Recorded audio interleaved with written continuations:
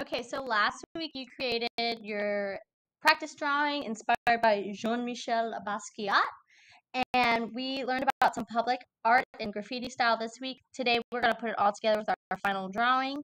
So what you're going to do, first things first, you're going to transfer your drawing large onto this paper.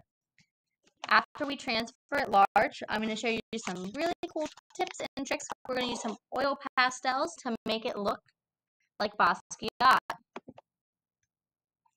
Okay, so we transferred it large. You filled up your whole paper. Now you're going to get to use and share safely these oil pastels with your table.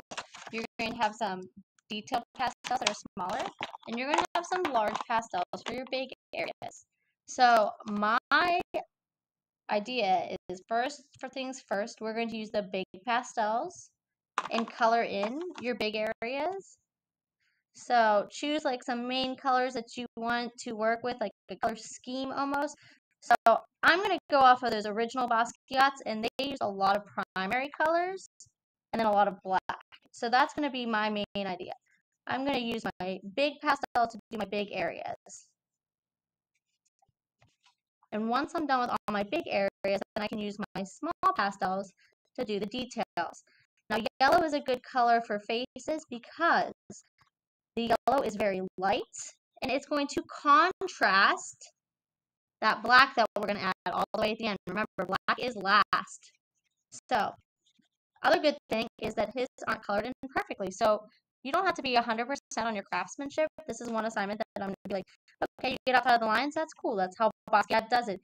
He is very loose with his lines, but I do want you to try to fill all of the space so that it stands out. So, big areas, big pastels. Little areas, little pastels. Okay, now I got some basic colors in there. I'm going to use some of my detail pastels. And remember, you can do pastels in layers, which is what makes them so fun and cool.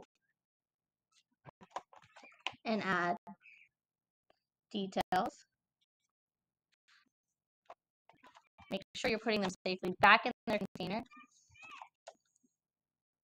Now, you might want to leave some white space. That's okay. But we don't want to leave a lot of white space.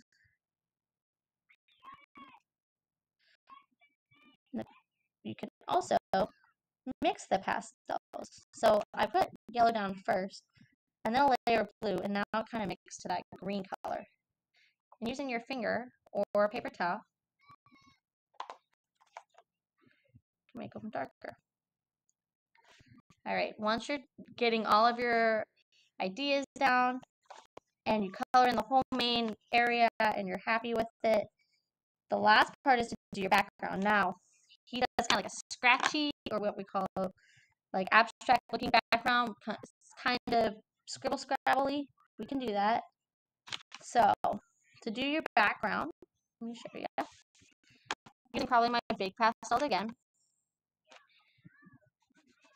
Scribble in different directions.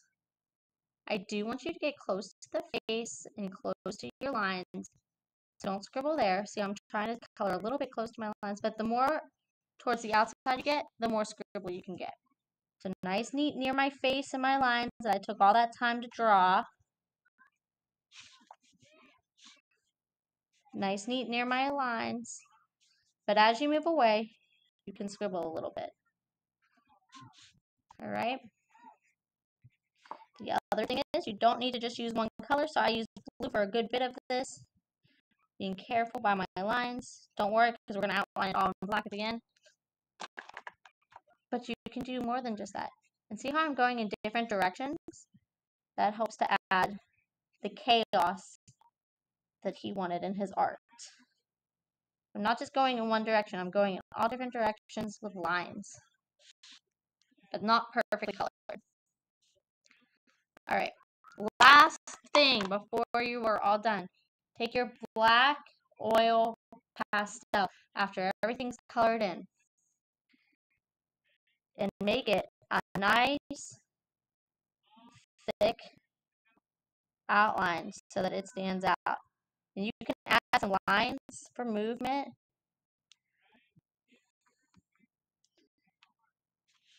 this should take you all class today and into next week.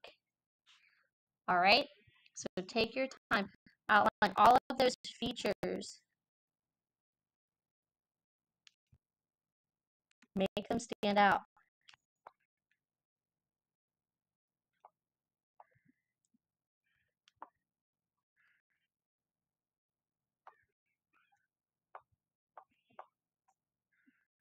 Okay?